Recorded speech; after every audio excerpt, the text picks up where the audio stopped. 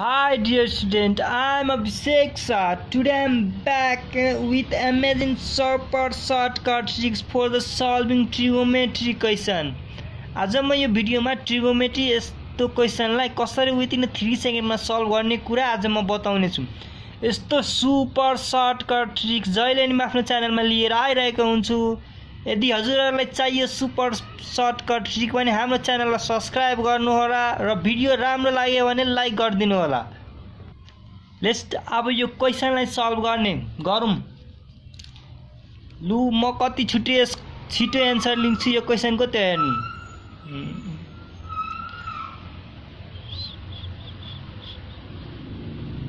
यसको 1 answer,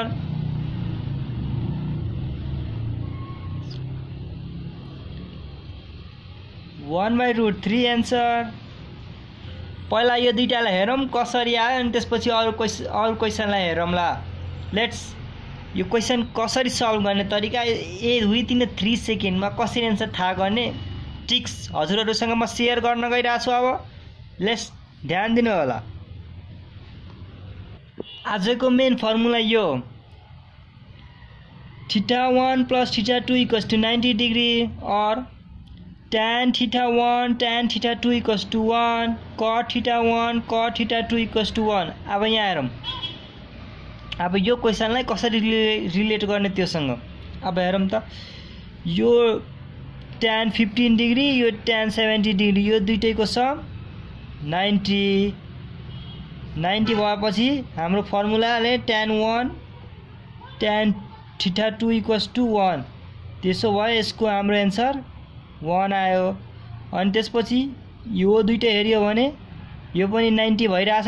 tan θ1 tan θ2 = 90 θ1 θ2 को some 90 degree भइराछ अनि θ1 θ2 = यो 1 अनि त्यसपछि यो tan 45 बसे tan 45 को 1 यो दुईटालाई तीनटैलाई into गर्दिने 1 * 1 * 1 = 1।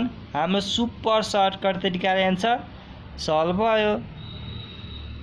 Let's move in other question. अब यो क्वेशन अब भनिरहेछ tan θ1 tan θ2 = 1 it's means 5θ plus 4θ = 90 degree और θ = 90/9 where θ replies = 10। हाम्रो यहाँ फाइन्ड गर्नुपर्ने tan 3θ अनि tan 3θ को tan 3θ को भ्यालु कति आछ हामीसँग 10 आछ। 30 tan 30 = tan 30 = 1/√3 हो नि यो super shortcut tricks. Let's move on other question. यस्तो क्वेशन म जहिले नि लिएर आइरहेको हुन्छु सुपर शॉर्टकट ट्रिक्स। हजुरहरुलाई चाहियो भने हाम्रो च्यानललाई सब्स्क्राइब गरिदिनु होला र ट्रिक्स राम्रो लाग्यो भने मात्रै हाम्रो भिडियोलाई लाइक गरिदिनु होला। Let's move on the other question. cot 11θ cot 7θ = 1 again it's mean 11θ plus 7θ = 90 degree.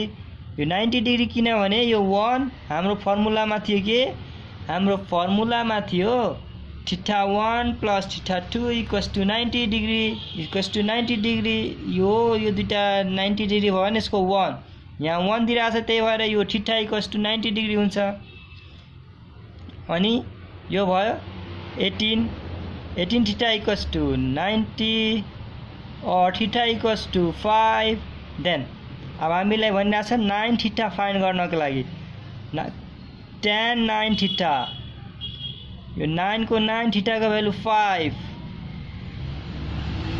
tan 45 degree को भ्यालु कति हामीलाई थाहा छ 1 answer. Super shortcut tricks again हामीसँग यो छ tan a + b tan a - b = 1 again a + b a - b = 90 degree 90 degree किनकि यो 1 छ त्यही भएर यहाँ 90 डिग्री अघिको फर्मुला अनुसार अनि 2a equals to 90 degree or a equals to 45 degree हामीलाई फाइन्ड गर्नुपर्ने के छ